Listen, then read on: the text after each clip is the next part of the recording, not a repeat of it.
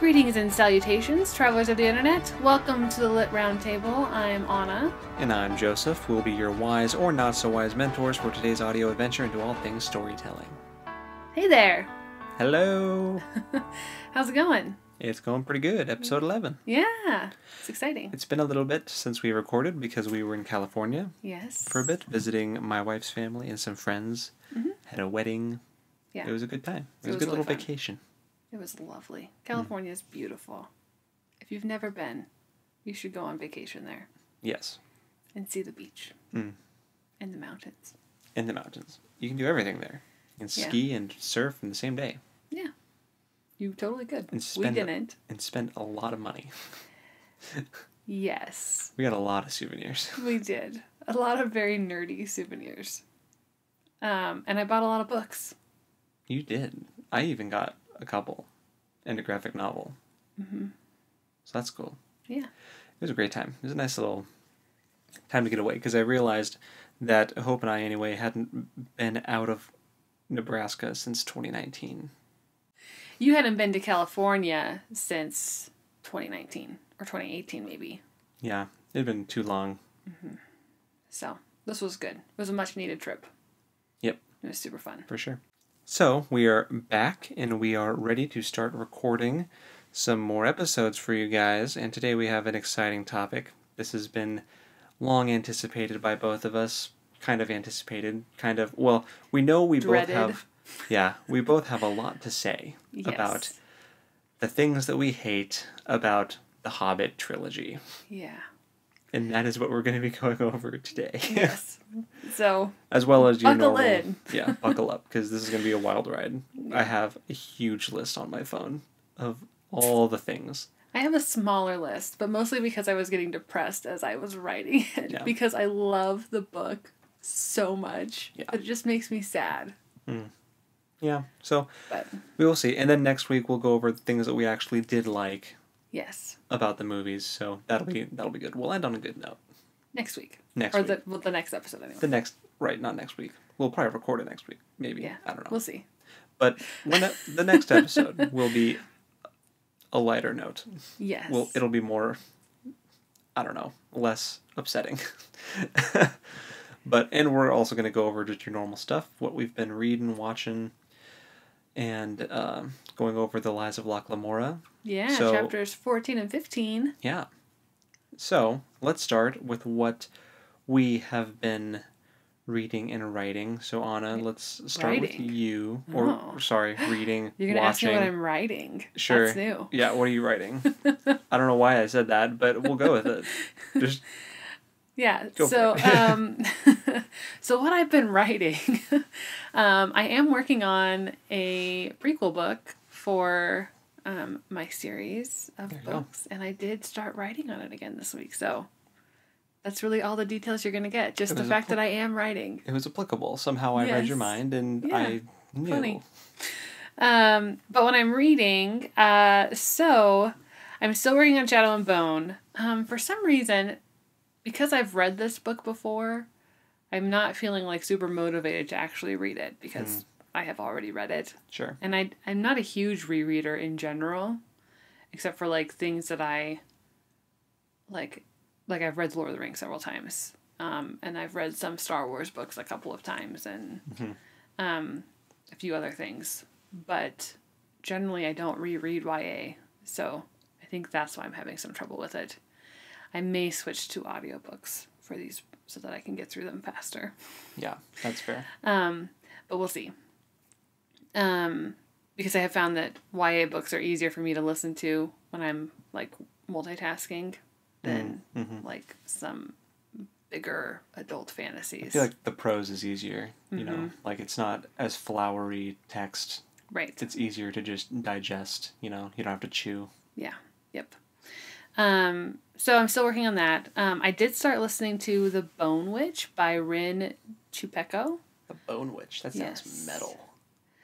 It's really interesting. So it's about your, like when you come of age, you become like some kind of, or like you develop some kind of like specialty. and the main character's older brother was in the army, and this is also in a very fantasy world.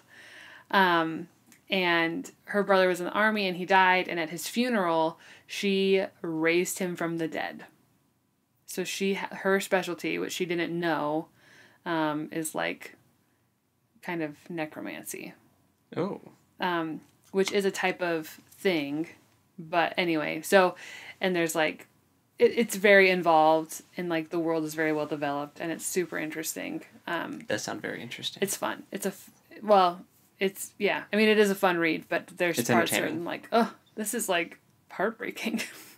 But it's been really good. So I'm listening to that. I also started The Voyage of the Dawn Treader this week because my book club is in swing. So that's fun. Awesome. Yeah. And my big thing. While we were in California, I bought a whole bunch of manga for My Hero Academia. Which, all of the ones that I bought, we've already seen the anime episodes of. But I have finished all of the ones I purchased. And I just want more of them. Even though I know exactly what is going to happen because I have seen the show. There are some differences. But I'm just like, oh my gosh, I just want more of My Hero Academia. And there aren't any bookstores around here that sell them. At least not the ones you need. Right. Like, they have them at certain stores, but it's never the ones you are looking for. No, never.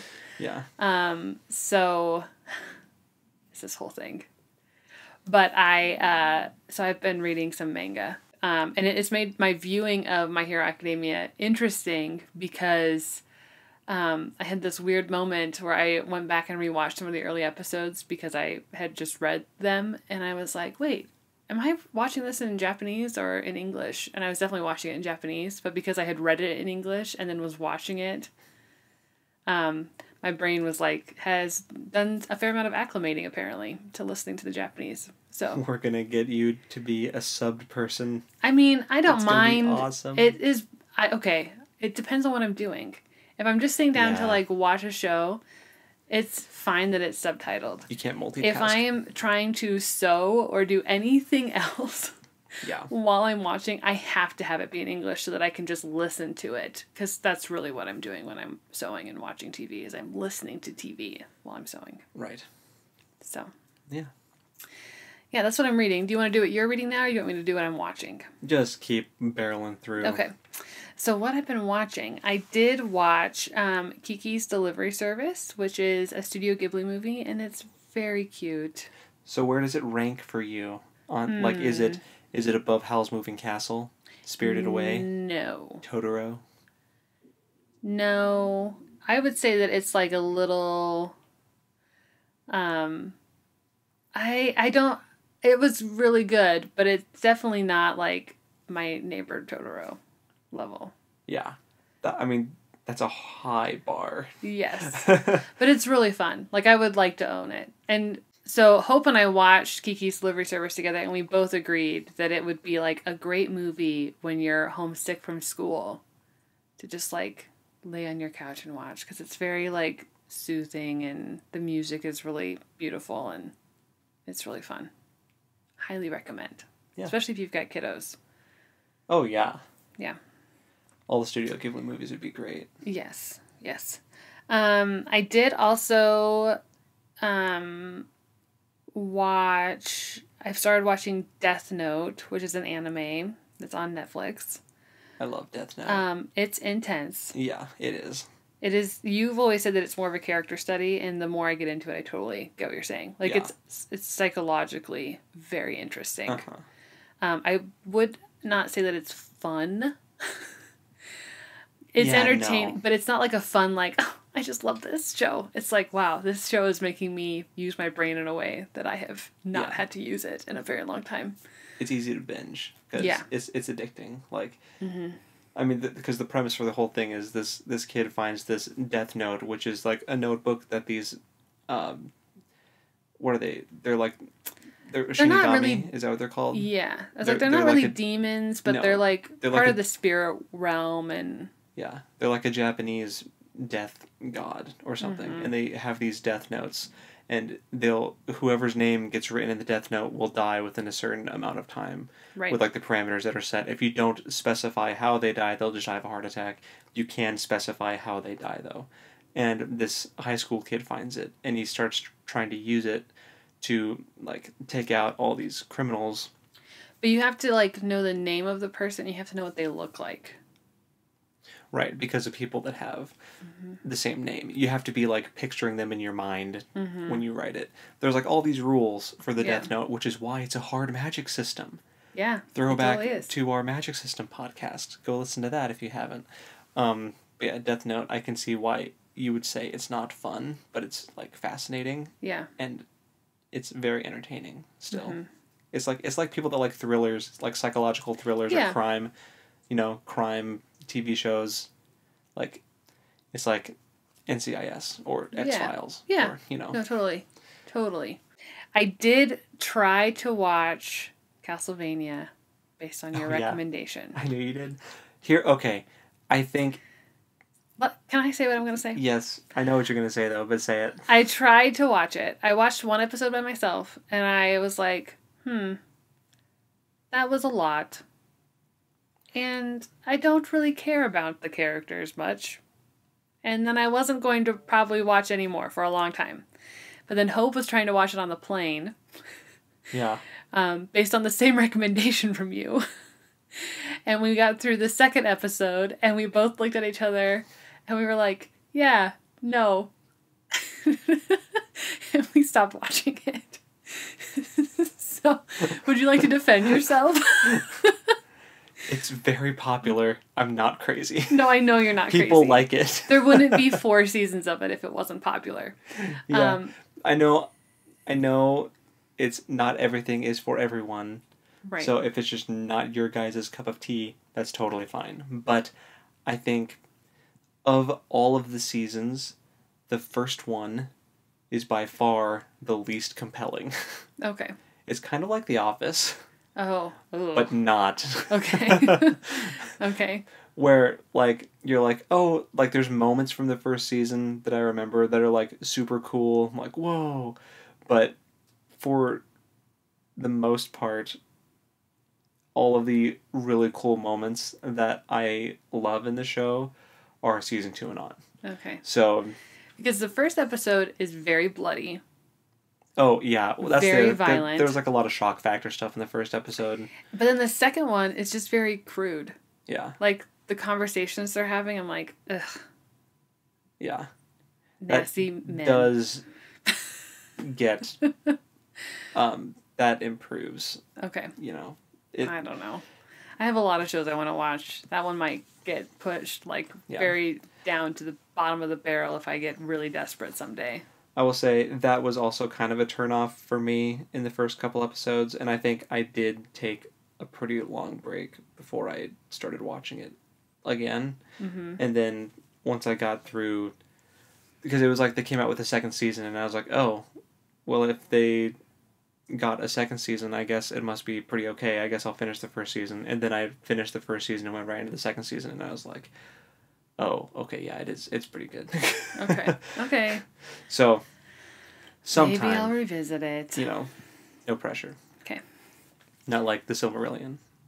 There's pressure there. Yes, I know. It's right here. I have it out. Yeah. I can see it all the time. Mm-hmm. I also started watching Loki. That just started airing. Me too. On Disney Plus. So that was really... I'm not going to say anything else on it because spoilers, but it's really good. If you like Marvel, check it out. For sure. I'd say, not spoilers, obviously, but as far as like rankings for the new shows that have come out, WandaVision was really good. Loki, I think, has the potential to be on par or better than WandaVision. Mm-hmm. And then Falcon and Winter Soldier just wasn't that compelling to me, so that one's third. But I think Loki's going to be really good. So, anyway. Totally agree. I did also recently rewatch some Disney movies because I was sewing. So I rewatched Moana. Nice. Better than I remember. Nice. And I remembered it being pretty good. So, and I also rewatched Tangled.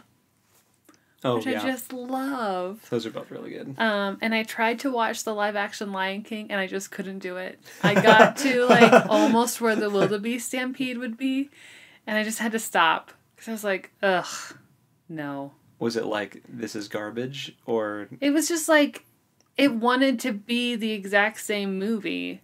Yeah. And the original movie is so good. I was like, I could just go watch the actual movie. Mm-hmm. I mean, it's a movie. But you know what I mean? Like, I could go watch the one that I'm feeling nostalgic for.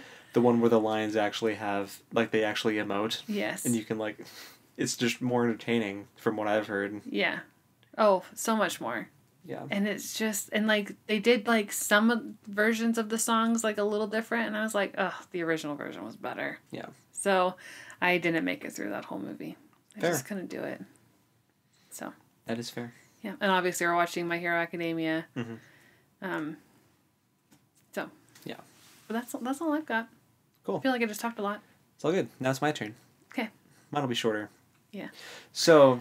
You don't read as many volumes of books as right. I do. So, for me, what I've been reading, I actually finished Lies of Locke Lamora on the plane. I know you did. I cheated. So jealous. I finished the whole thing. So I had to ask Anna about what happened in the last chapters, or the chapters that we were supposed to read, just to make sure that I don't, like, spoil things in the discussion. But I have a lot of things to say about the ending, so I'm excited. Yeah. So, yes, I finished that on the plane. When we were in California, I did buy a few things. I also bought a manga, or manga, however you're supposed to say it. I saw a TikTok the other day from an Asian speaker saying that either way is fine. If you're speaking English, manga is fine, because it would be weird. It's like when people that know some Italian throw in, like, random Italian pronunciations of words, and it just sounds weird. Okay, so manga. She was like, manga's fine. Cool. So I purchased a manga. It was Demon Slayer. I found the volume that picks up after the Demon Slayer movie, which we saw, Mugen Train. So I was able to read the events, the immediate after that arc, like, not too far, because half of it was actually the stuff from the movie, and then, like, the last half of it was... I would say it's more falling action. Yeah. Yeah, that's fair. And so it did kind of just feel like an epilogue of the movie that we just watched. But that was really cool, and I can't wait to buy more of them and read ahead. So I'm excited about that. Maybe that's what I'm trying to do with My Hero, is I'm like, I want to read them so that I'm ahead of the show, so that I know what's coming. You got farther to go. I know. I have a long way to go. Demon Slayer only has one season in a movie, so... I know. My Hero Academia has... they're on 5 now. I know. So, anyway. I also got a graphic novel called Dark One by Brandon Sanderson. He is the same author of Mistborn and the Stormlight Archives and a whole bunch of other stuff. He's kind of a big name in adult fantasy right now. And I know he came up in our Magic System podcast as well, because that's like one of his main things. He loves making magic systems and stuff. And he made this graphic novel. I guess, well, he's the writer on it, and, like, he made the story. He's not the artist, obviously. But, sure. I did finish that, and that was very interesting. It's kind of about this... it's a portal fantasy, which means it starts off in real life, and then you get kind of sucked away into the fantasy world, kind of like Narnia style. This is, like, kind of a dark Narnia of, like, instead of getting sucked into the world and being the hero that everyone has been, like, asking for, you know, like the chosen one, instead of being the chosen one, you are the dark one, where you arrive and everyone's like, oh, you are gonna bring about, like, the calamity of like the doom of our time. So that's kind of a twist of the common trope, and I appreciate the upending of tropes, you know, right, when done well. And I trust him as an author to do it well. So it was really good. It was entertaining. It definitely was a cliffhanger. So hopefully he makes more of them. So yep, that was good. What else for reading? Hasn't really been any new developments for me. But for watching, I am on episode 97 7 of Critical Role. Nice. And campaign 2 just ended. Yeah, it actually ended on, I think they ended it at 141 episodes. So I have a finish line. Nice. And we'll see how much I can chew through before they start campaign 3. Are they actually doing a campaign 3? They are. Okay. There is going to be a campaign 3. They are though, I'm really excited for this, going to do kind of another game in between that's just called Exandria Unlimited, which Exandria is the world that Matt Mercer created for the game that they're playing of Dungeons and Dragons. And this is going to be like a 6 or 8 episode thing, like a shorter story, just to kind of keep people occupied in the interim between campaigns. And this time Matt Mercer, who DMs for Critical Role, is going to actually get to be a player. So, and someone else is going to DM. I forget all their names. There's like 3 of them that are from the Critical Role cast, and there's like 3 new people. One of the new people is the DM. That's exciting. So, and Matt Mercer gets to be a player. So I'm excited to see him play instead of DM. Cool. Anyway, anything else for watching? I did get pretty far in Jujutsu Kaisen, which is, I think, an anime that I mentioned before. Mm-hmm. It's very good. Let's see. Although one of my favorite parts about it was the intro and credit music, and I got so far that I'm in another part now, and the credit music changed, and I'm very sad. That is something that happens in anime. Yeah. Which is, like, that doesn't happen in, like, Western media. Like, the theme song for a show stays the theme music, like, for the whole run of the show. Right. But in anime, every time you get to a new arc or season, they change it. Yeah, they'll get a new song.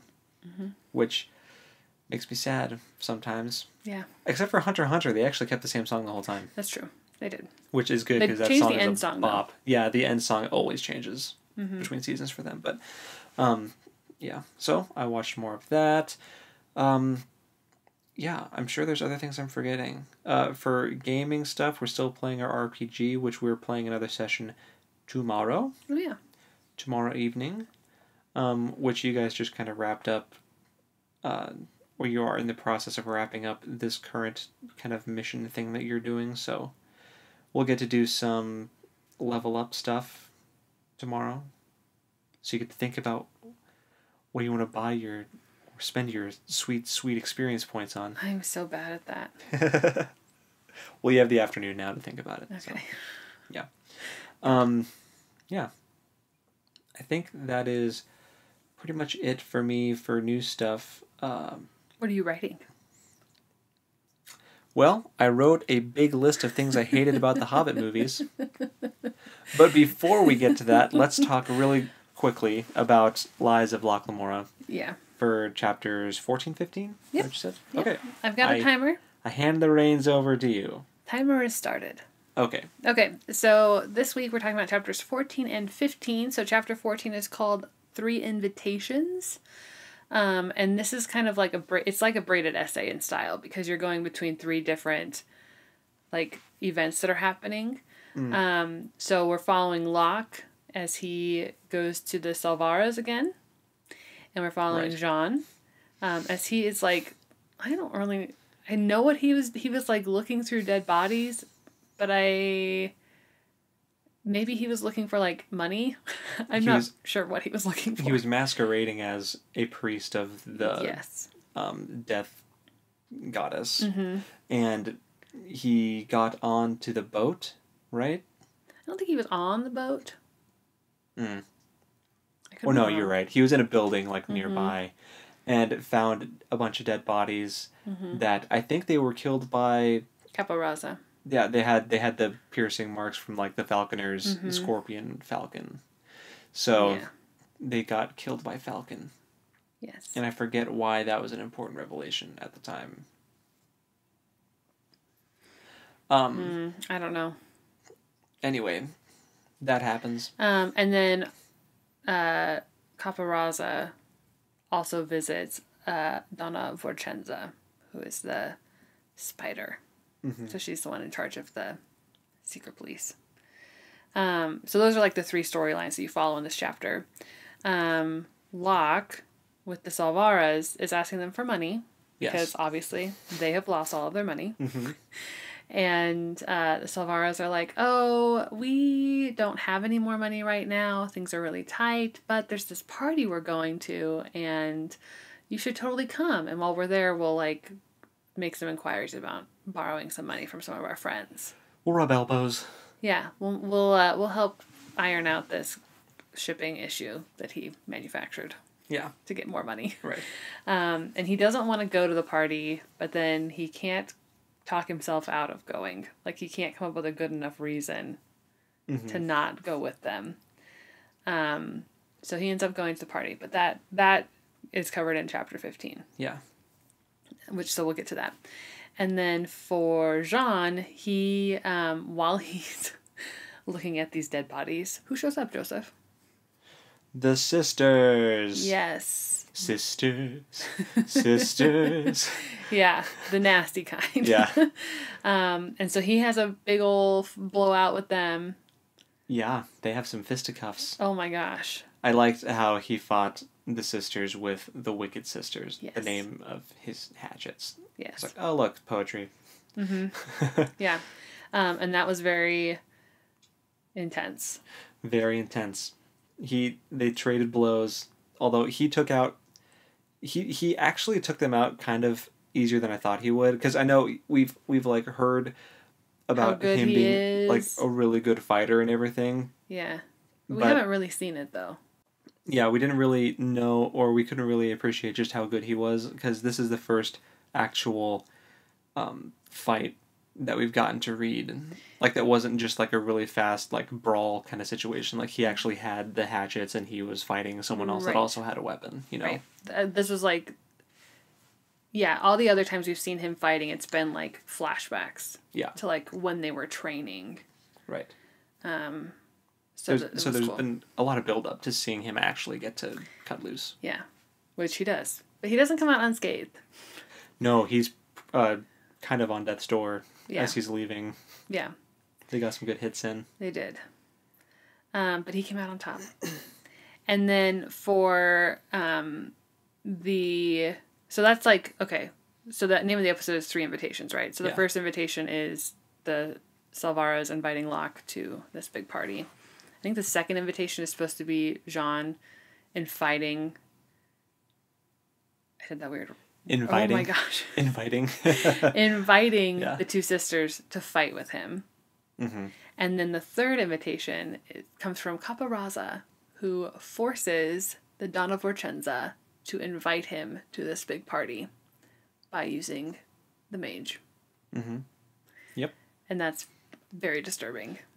Yeah, it was kind of creepy to read, because she was like, no, I can't do that. Like, that'll never work. And all this stuff, like, gave him a million reasons why that would never work, and why they never did this with the old Kappa, and there's a reason for that, and, like, we need to keep ourselves separated. Like, we have a good thing going, don't mess this up.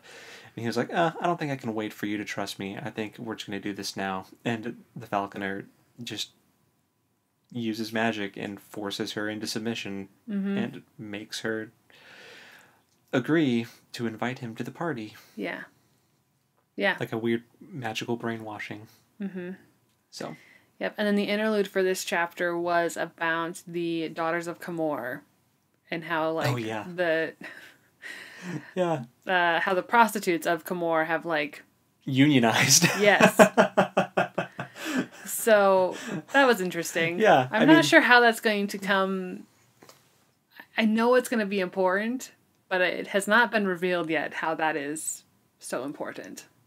Yeah, it's like a weird... It's like just a weird story about how, you know, the prostitutes, like, stole the business out from under... the pimp.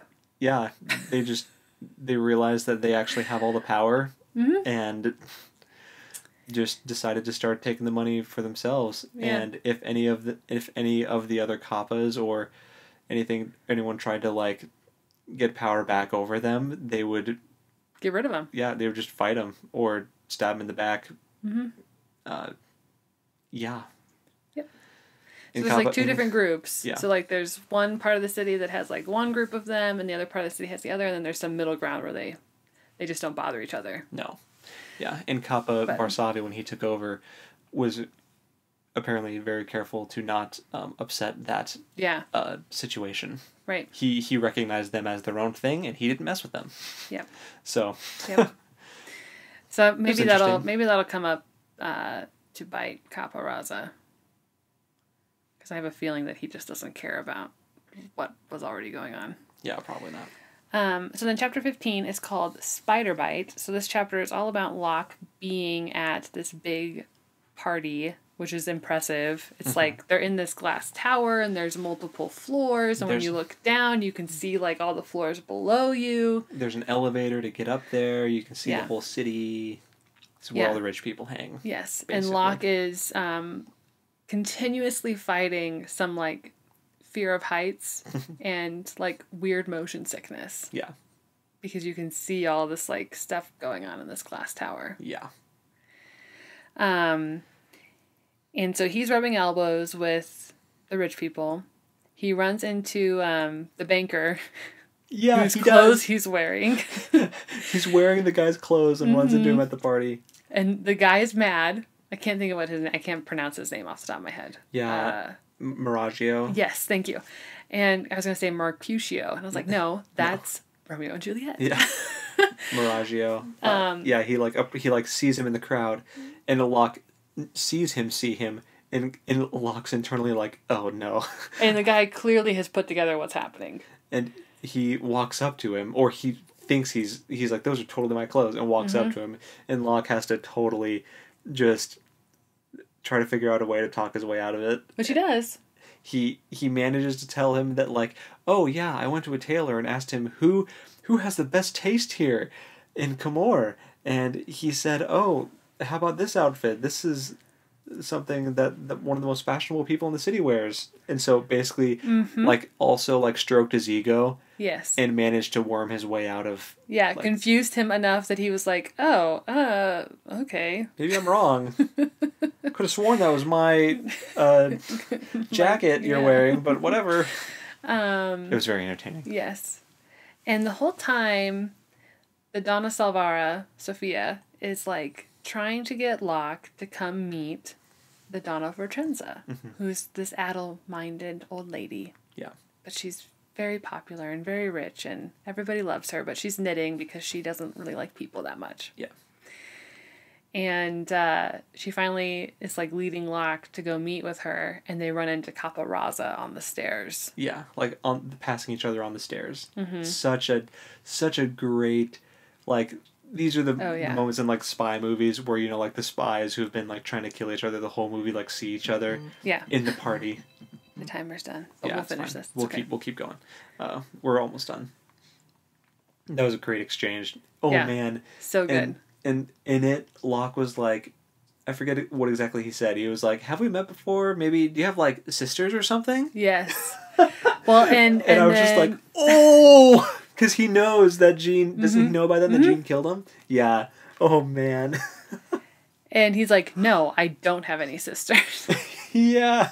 Oh, that was savage. Oh, no. And then... Oh, and Kappa Raza asks him if he... Because Locke's whole shtick is that he's like a merchant selling wine and brandy. And he's like, oh, do you deal in caskets? Yeah. And Locke's like, we do. Oh, it's so good. It's so well written. It's beautiful. Such witty banter. And I live for those moments. The Donna Sophia's like, what just happened? And he's like, oh, nothing. He reminded me of someone that I don't like. Yeah. So then they get to the Donna Vorchenza, and Sophia's like, oh, I'm gonna go get her some water. Do you need anything? And then she leaves. And so Locke is just like hanging out in this room with this old lady that's like ignoring him. And then she stabs him with a knitting needle in the back of the neck. Yep. He like goes to the window to look at something and then gets stabbed by a knitting needle, which turns out was poisoned. Yes. So she wants him to talk, and he's like, why would I talk? You're going to kill me. Yeah. And then he has this revelation that I'm going to punch this old lady. And he clocks her right in the face. Yeah. And steals the antidote. Ties her to a chair and escapes. It was kind of an entertaining way to cut the tension, because it's like, Yes. this is, I mean, Locke isn't the best in a fight, but this is also an old lady. Yeah. And if she has the antidote on her, it wouldn't be hard to just... Right. Well, and she also revealed that she is the spider. Yeah. Which he didn't know before. Mm-hmm. So he gained a lot of information from this party. party. So he escapes out the window, has to hop onto an elevator. Yep. He's like terrified. He just sits on the elevator the whole ride down because he's so scared of heights. Uh-huh.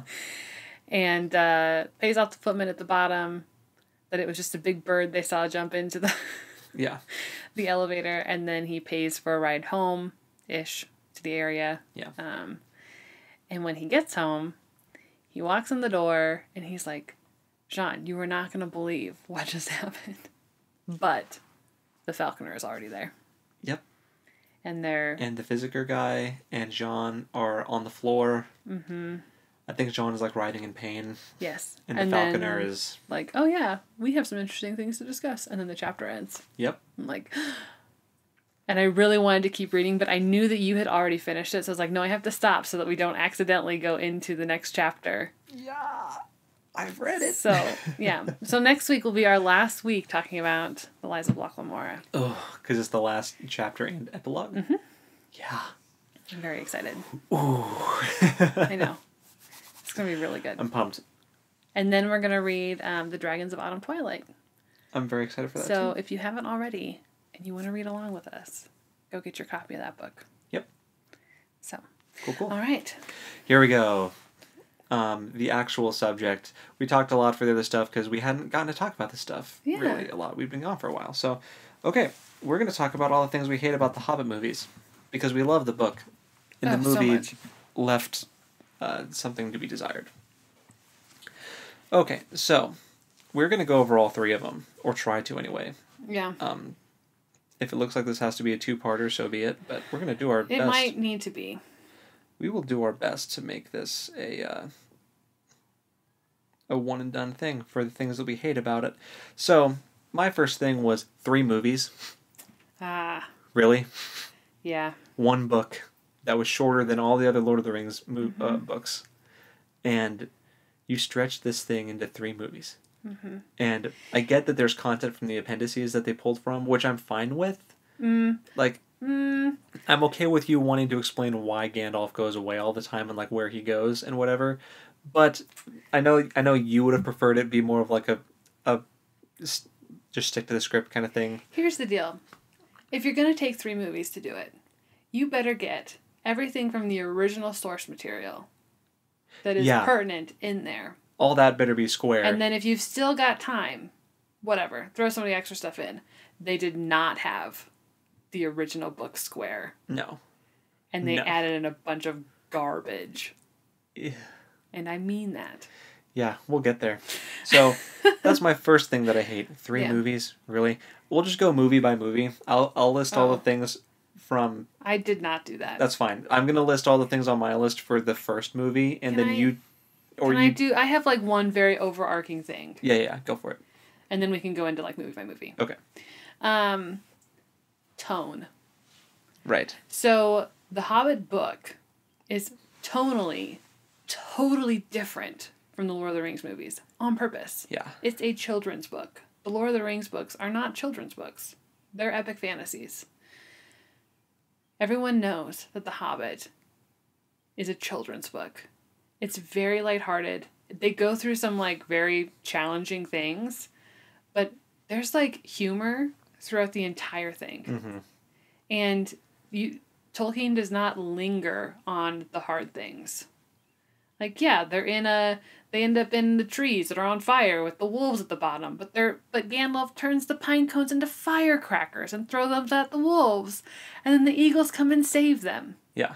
Like, that's how The Hobbit is written, but the movies are so dark. Mm-hmm. They're not that. There's some humorous elements, but the tone is just like gritty and dark and not at all what The Hobbit should have been. And it just makes me sad. And even looking at the end of The Hobbit with the Battle of Five Armies in the third book, Bilbo's unconscious for most of it. Yeah. He gets hit in the head, and then he wakes up afterwards. And they tell him what happened, very briefly. We don't actually see all the trauma. No, you know, not at all. We don't have to watch Thor and feeling Healy die. Right. Not so in the movies. And we'll get to that later on too, but the extended edition of the third movie is rated R. Right. Which did not... the rating that it got was totally deserved. Yeah. So don't misunderstand me there. But it did not need to be done that way. No. At all. No.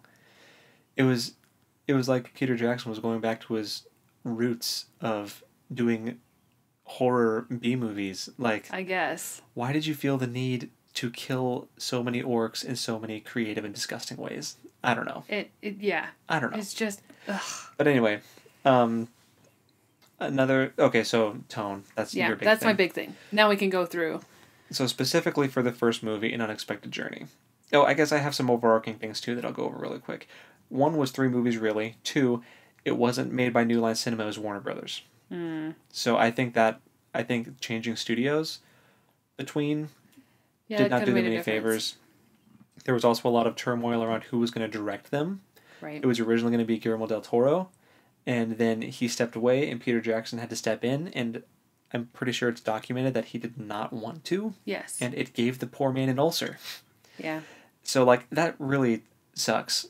And I wish that he could have done what he wanted to do. Because I'm sure, after Lord of the Rings, he's like, how am I going to top that? And he... I guess. I do feel bad for him, but there are some decisions. Yeah.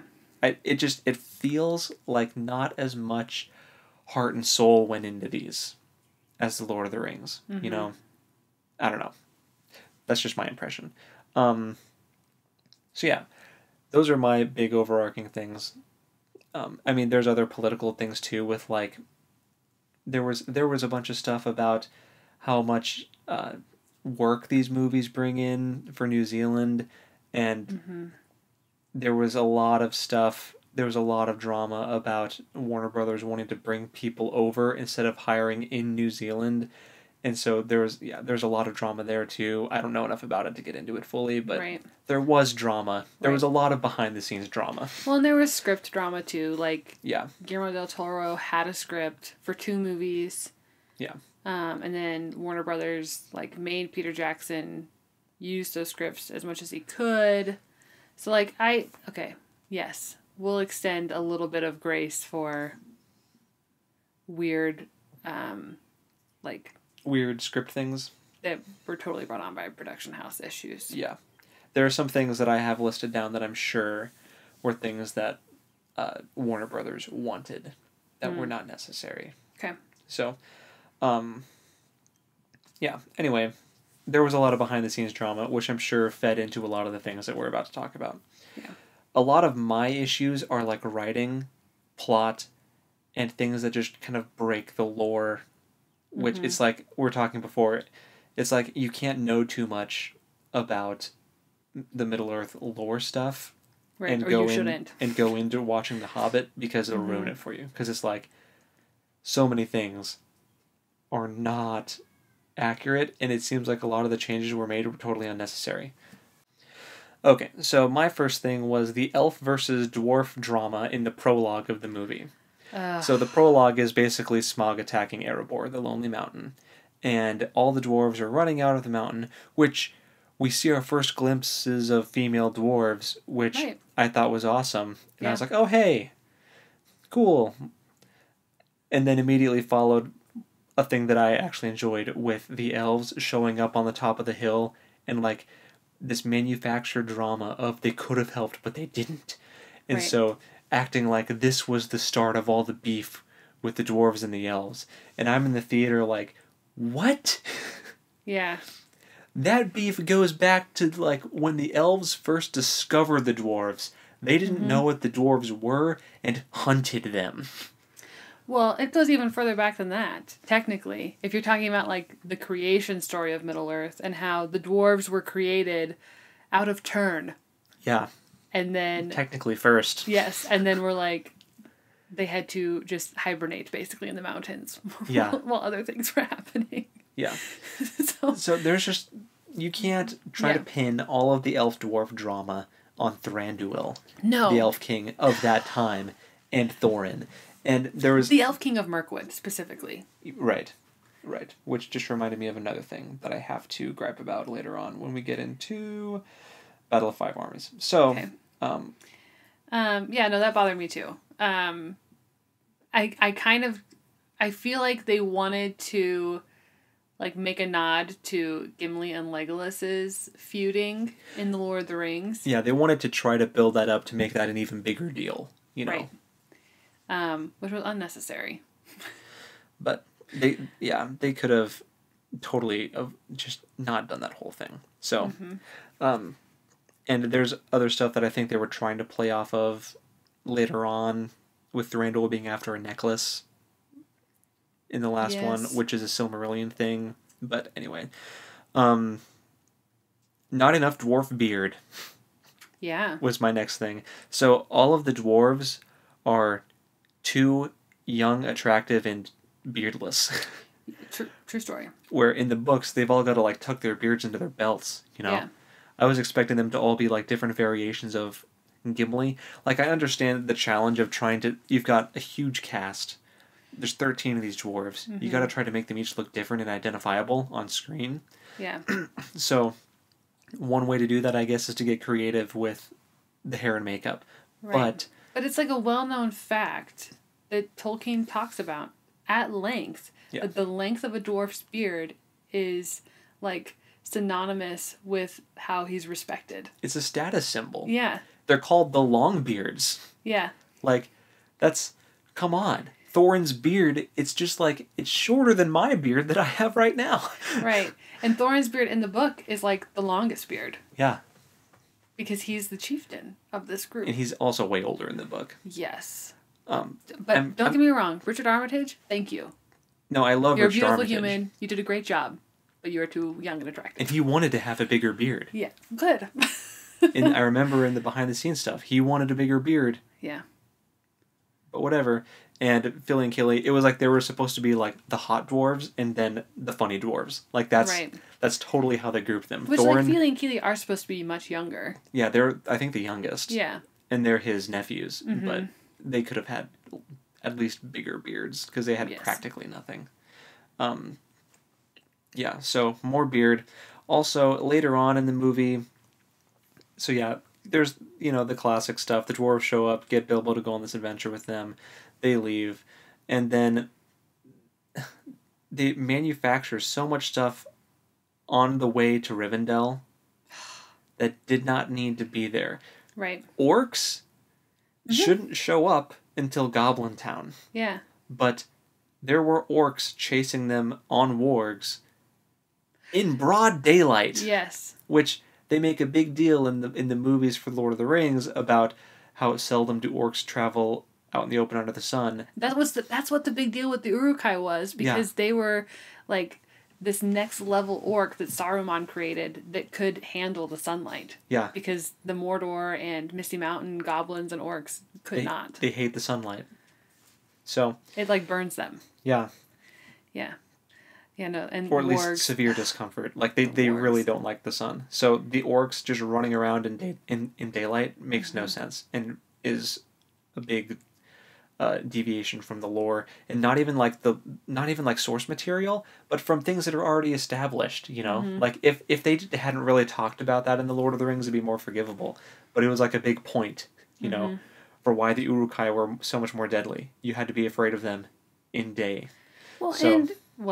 So like if it wasn't 3 movies, they wouldn't have needed to add that filler. Yeah, no. Somehow though, the first movie ended up being genuinely boring. Yeah. Even with all of that extra stuff happening. Because it took so long, 1, to get out of the Shire, and 2, to get to Rivendell. And it's just, it all took way too long. I'm going to admit something. So I saw this movie in theater twice. The second time, I fell asleep. Before they got to Rivendell. I was so excited for this movie, and I think I almost fell asleep the first night. Yeah.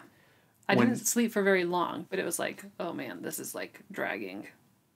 And I hated that I was so tired in the theater for this movie that I've been so excited for. Yeah. I was like, why is this movie putting me to sleep right now? Yeah.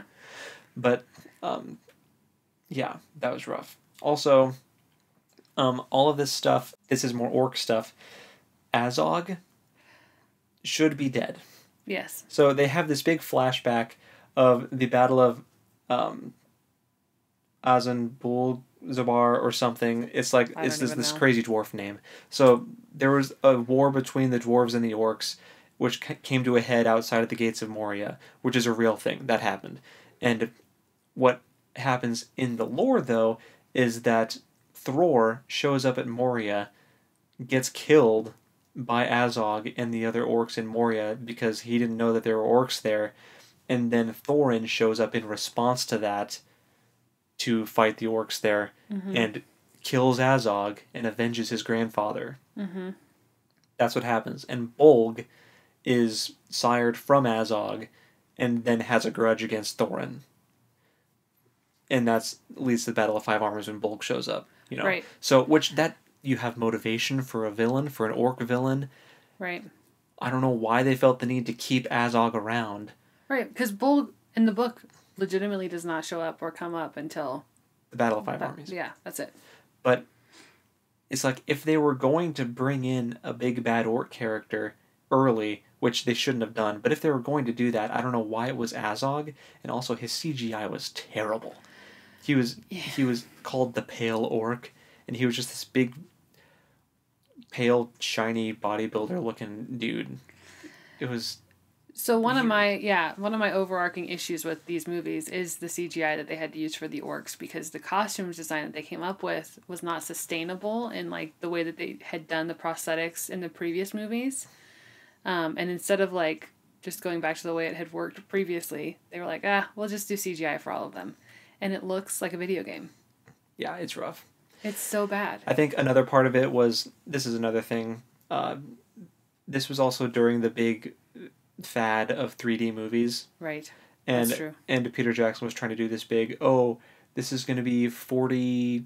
Oh, yeah. It was shot on those fancy red cameras or whatever. On red Epic cameras. Yeah. And it was going to be in like over 40 frames a second and in 3D. So it would be like the most hyper-realistic experience for any movie ever. But you can only see it in IMAX that way. Everything else is just normal.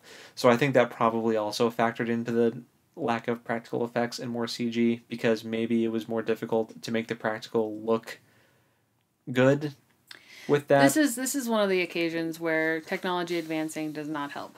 Yeah, no.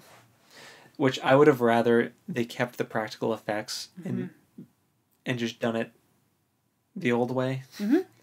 Yeah, because the Lord of the Rings movies hold up. Like the practical effects and holds up. Even today. Like you don't have to shoot it on film. No, you can still shoot it digitally. They didn't. They shot digital, right? But maybe it was film. For Lord of the Rings, it was film. It was film. But for these, I get you want to shoot it digitally, but the practical effects were just so much better, and the CG was so not convincing. It's just, particularly the orcs, because the smog CGI is actually like that's outstanding. Fantastic. And Gollum was even better. Yes, than he was. Totally agree. Smog and Gollum, the orcs were bad. And the spiders were actually pretty good later on. Yeah, because they're spiders. It's because the orcs were humanoid. It's hard to do. But anyway, Azog should have been dead. Should never have even came up in these movies. Bolg should have been the big bad evil guy for the orcs the whole time. Is my gripe. The Witch King shows up in the first one briefly to attack Radagast. This is like really specific, but as soon as he popped up, I was like, what? Because Radagast is exploring Dol Guldur because one of his animals is dying and poisoned or something. I don't know, there's this weird thing. And the Witch King pops out of a rock and tries to stab him with a Morgul blade, which somehow was real and didn't dematerialize when the Witch King dematerialized, when Radagast hit him with his staff. But the Witch King was all white and like, ghosty, which was the way that Frodo saw them when he put the ring on at Weathertop. Like there's a difference between when you see them like that and when you see them normal. which I would have been like, okay, so they're trying to kind of like blur the lines. Like maybe that's just the way the Witch King looks when he's not in like the visage of like the white or the black like cloak and everything. Sure. But then later on in Battle of Five Armies, when the White Council shows up to save Gandalf, they look totally different from that. They look like weird, ghosty, spirity. Like they're not all white and blue, shiny with, you know. So it's like there's just no consistency with what the Nazgul look like and when. So that bugged me, but that's really nitpicky. I understand why some people would not care about that. I had honestly forgotten about that. So I'm going to admit that I haven't watched these movies in a long time because they make me hurt. But I will rewatch them before we do the things that we love about them because I'm going to need more help remembering what I liked. Yep. And my next thing, there were so many cartoonish moments in Goblin Town of like just weird things that it was kind of like Jack Sparrow riding a bank vault through a city, you know, like that level of like absurd things that should have killed everyone involved and should not have worked. Yeah, I suppose that's true. Goblin Town actually didn't bother me as much as some of the other stuff did because it was goofy. It was just them escaping. I liked the weird goblin song. The great goblin was, I think, pretty spot on for what he was supposed to be. Just disgusting.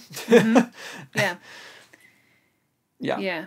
I didn't hate everything about Goblin Town. Just some of the weird stuff that happened when they were escaping. And but you skipped over Rivendell.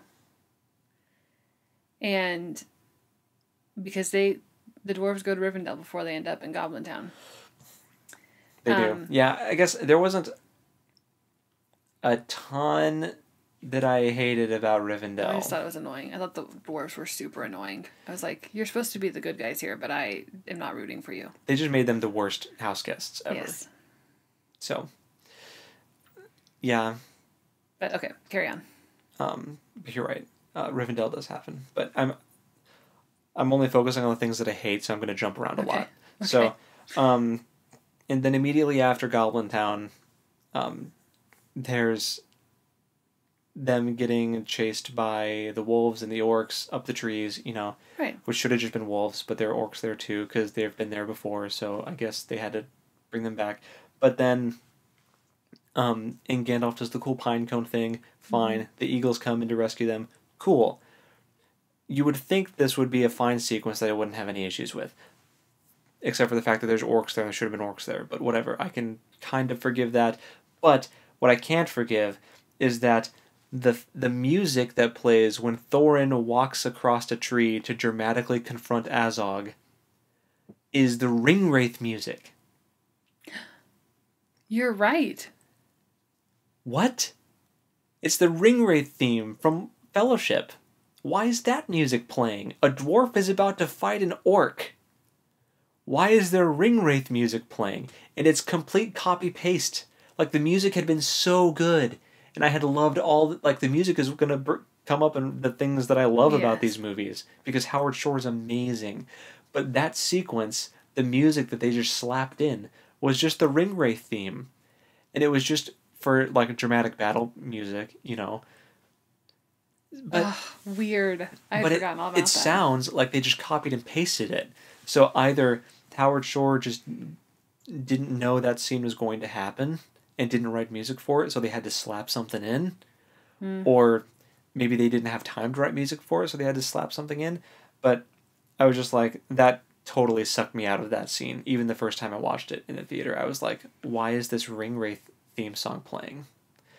Like, I get how someone who isn't a super fan wouldn't notice that and would just think it's dramatic music, but like...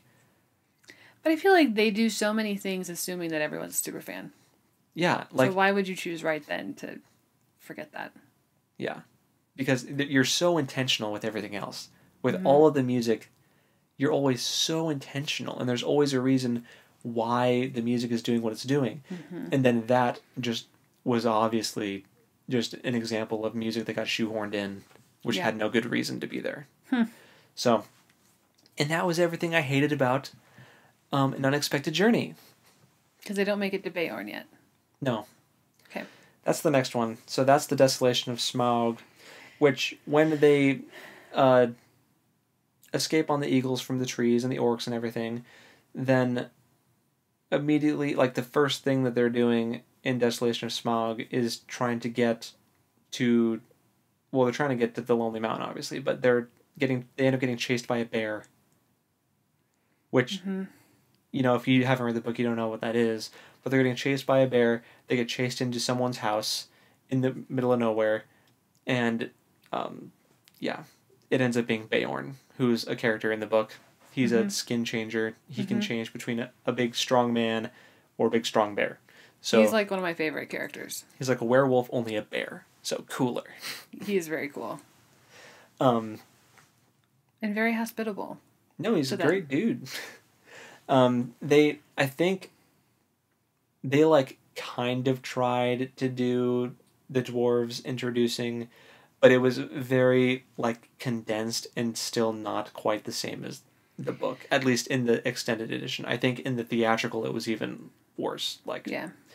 But because it's such an iconic scene in the book. Like, that's one of my favorite scenes in the book, is Gandalf like trying to slowly be like, actually, by the way, you're gonna have 14 house guests. Sorry. Because I remember in the movie they do have a moment where it's like Gandalf keeps making gestures and they keep thinking he's signaling them to come out, and then they do, and then Beorn's like, "Oh, and what's 6 dwarves? A troop?" and then there's another gesture, then like all of them come out, and there's like all 13, and Beorn's like, Right. But it, like, they tried. I'll give them credit for trying, but it's still not quite the same. Yeah. But before we started recording, there's I can't remember exactly when it is, but there is another scene in the movie where they basically do that whole thing correctly. Yeah. But they give it to someone not Beorn. And I can't remember if it's like at the very beginning with Bilbo or if it's at Rivendell. I don't know. When I rewatch, I'll mention it. Yeah. But which is just too bad, because that scene in the book is just so good. Yeah. So funny.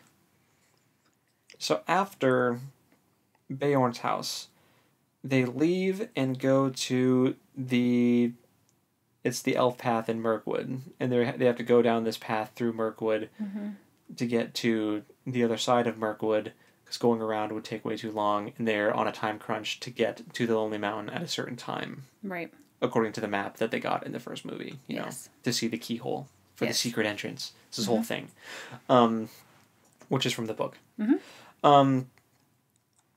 They go in. I like how he actually falls into the river and they have to carry him. Yes. And he's the biggest, fattest dwarf. So I was like, they actually did that. So that was from the book, so that was cool. Yeah.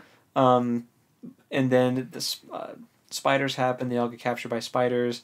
And Bilbo uses the ring and cuts them loose. And then they've got all these... I feel like... I don't remember exactly how it goes down in the book. Did elves come in and kind of rescue / capture the dwarves immediately after the spiders? No. So what happens in the book is they're like all kind of discombobulated from this attack, and they see a light in the forest, and they're like, oh, someone there will be able to help us. So they go to the light, and they like stumble into this big party that's happening. It's the elves. And then as soon as they like stumble into the light, everything goes dark, and the elves move to a different spot, and they try to have their party again. And then the dwarves just like keep following them into their light until the elves are like, we're done. You're coming with us. Yeah. Quit ruining our party. You are under arrest. So okay, yeah. That's how it happens in the book. In the movie, though, so in the book, Bilbo has to like rescue all the dwarves from the spiders by himself and kill the spiders, you know. But in the movies, the elves come in and totally steal Bilbo's thunder. Yeah. And the elves end up killing almost all the spiders, which one of them is Legolas, which I don't care. I don't mind that he's in it. His inclusion doesn't bother me, because he would have technically been there. Yeah. He's not actually mentioned in the book, but yeah. But that's just because I don't think his character had been invented yet. No. But canonically, Legolas would have been there, you know. And we're introduced to Tauriel, a female elf, which, you know, I'm cool with them introducing more female characters, especially in a series of movies where the cast of, like, the main cast of adventurers is 13 dudes. Yeah. Like, yeah. there's too much testosterone up in here. Mm-hmm. Like, I'm cool with them bringing in more female characters. For sure. But the thing that I hate, which I think this came down from the studio, I don't think this was a writer's decision. They threw Tauriel in a love triangle with Legolas and Kili the dwarf. Yeah. Which Legolas and Tauriel having a thing, you know, whatever. Why couldn't that have just... This is also something that I hate, like what you're talking about right now. Yeah. Why couldn't they just have, like... Yeah, Legolas has, like, a girlfriend. Well, I mean, not using those words, but, like... Yeah, he has a that would have been totally other. fine. Yeah. And it would have raised the stakes for the Battle of Five Armies if we're worried about Legolas's significant other. Right. You know? But they had to make it a weird love triangle. Which with I'm not one of the about. dwarves. Which was just, you know, I guess turned into more beef for Legolas for not liking dwarves. So it was like a bunch of stuff of them trying to manufacture reasons for Legolas and Gimli not to like each other in Fellowship, basically. Right. So it's super weird. Also, Legolas steals Orcrist and never gives it back until Battle of Five Armies. Which is not from the books. Also, Tauriel has, like... This will come up later, too, but probably more in the next one. But she has, like, healing abilities. Oh, yeah. We're going to go all into that. Okay. Well, we'll pause on that then. Yeah. What? Okay. Anyway, so they get captured by the elves, right? The elves are talking to the dwarves. Thranduil has an emotional moment.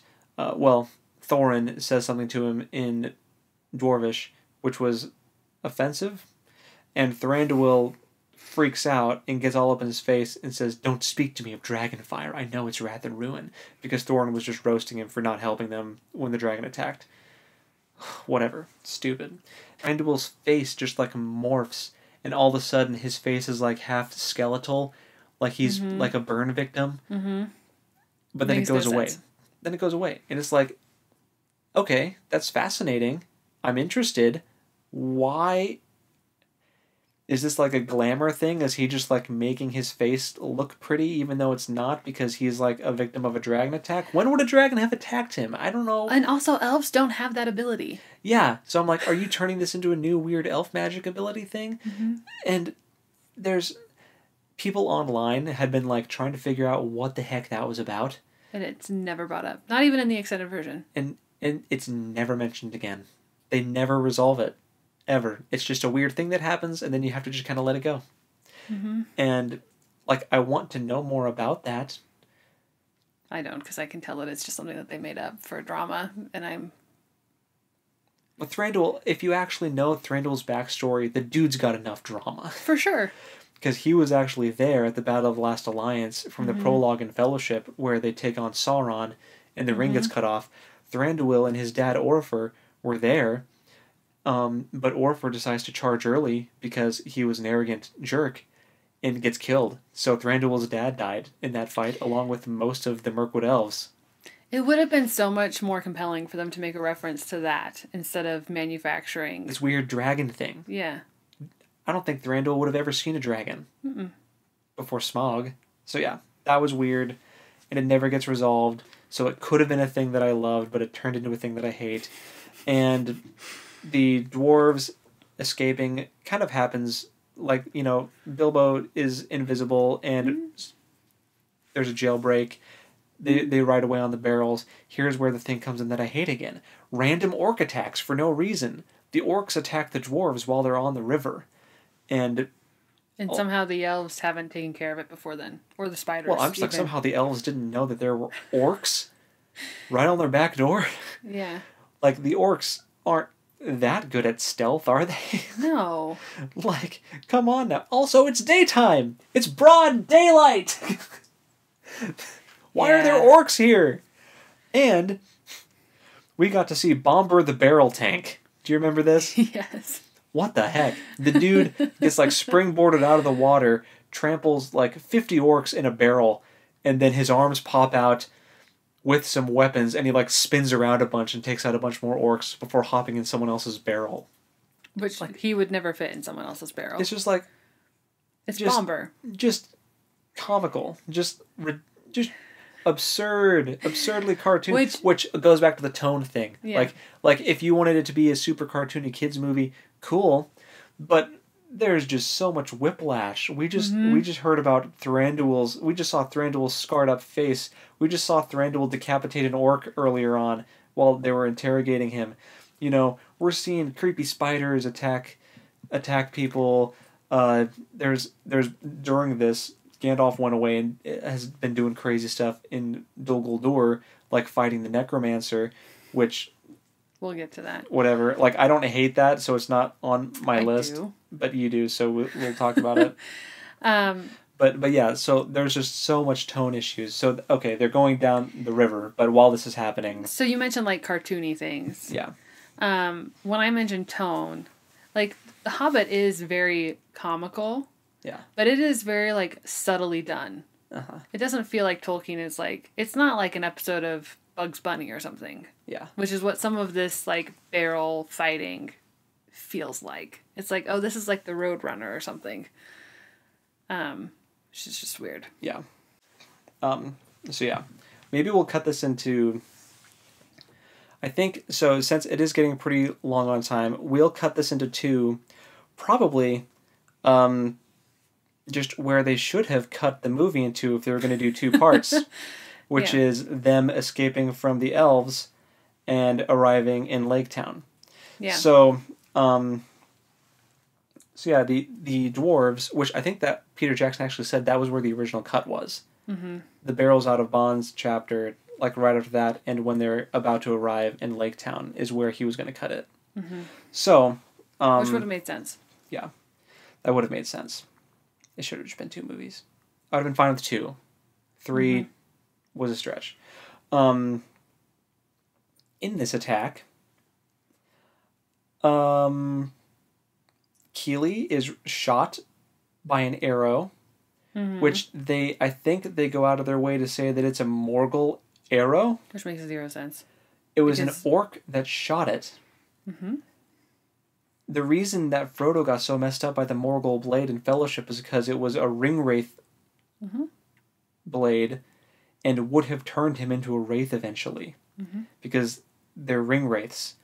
Why would an orc have a Morgul arrow that would do that? It makes no sense. No. Orcs can't do what ringwraiths do. And they're not as sophisticated as the ringwraiths are at all. Like, you want to say that it was just poisoned? That's cool. You can just say that it was poisoned. Sense. That would actually make sense. Orcs would definitely poison their arrows. Mm-hmm. So yeah, Keeley being poisoned by an arrow, that's totally fine. Also, it's not, though, because it was just there to manufacture more drama and to give Toriel an opportunity to be Arwen. So here's what... So they get...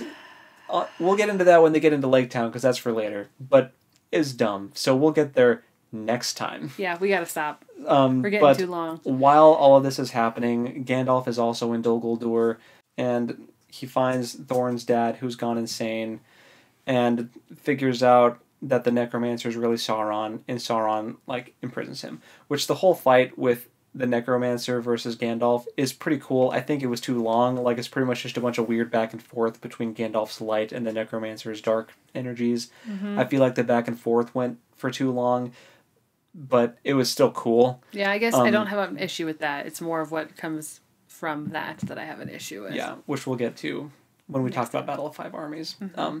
But I thought that the scene where it's revealed that the Necromancer is Sauron was actually really cool, because you get to hear his theme music and he turns into the Flamey Eyeball, which, I mean, even the Flamey Eyeball isn't really canon with Lord of the Rings, like the books. It's not, but it's still cool because it's established for the movies. So, yeah. But anyway, I mean, the Eye of Sauron is a real thing, like a real, like, emblem that they use. Yeah, but I don't think I don't think it was supposed to be a physical. Like, he wasn't actually a giant eyeball. No. But anyway, that's a whole other thing. So, yeah, that's where we'll pause for the things that we hate about the Hobbit trilogy. So much for getting this into one episode. Yes, it wasn't going to happen. We talked too much about the things that we were doing. But when we split up and do the read-along in a separate video, we would have had more time. So, right. Okay. Next time we will talk about the back half of Desolation of Smog, when they get to Lake Town, and all of the dwarf versus smog stuff that was pointless, and all of the craziness that is the Battle of Five Armies, which makes no sense unless you watch the extended edition, which is rated R. So you have to force yourself to watch all the gruesome orc deaths for it to make sense. So that's fun. We'll talk about it, though, in the next podcast. I'm excited. Me too. It's kind of fun to, like, tear it apart, finally. Yeah, it's fun to complain. So hopefully you guys find it entertaining, too. There are things that I do genuinely like. So once we get to the... Oh, yeah. For we'll sure. have plenty to talk about for things we like, too. We'll rip it to shreds, and then we'll talk about the few diamonds in the rough that, Yes. you know, like Martin Freeman's acting, Golem. Yeah. So we'll get there, though. But for now, I think that'll do it for today. So, go read something cool, go watch something cool, go do something you like. Yeah. We'll catch you next time. Bye. Bye.